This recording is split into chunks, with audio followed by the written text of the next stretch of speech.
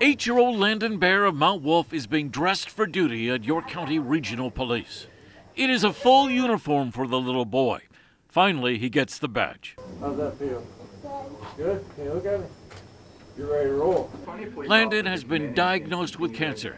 His big dream is to be a police officer. It means the world to him. He's been talking about it for weeks. A district justice administered the oath. Congratulations, Officer Bear.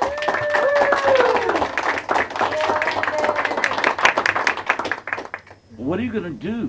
What are you going to do once you're officially a police officer? Arrest people Yeah? What do you want to arrest them for? from doing bad stuff, Yeah, like what? like breaking into places. This may be the most exciting part of Landon's day. The state police helicopter coming in for a landing. The youngster walked over and sat down in the cockpit. He's such a sweet little boy, and he wants nothing more than to help people. So the fact that he gets to do that today. In York County, Ed Weinstock, WGAL News 8.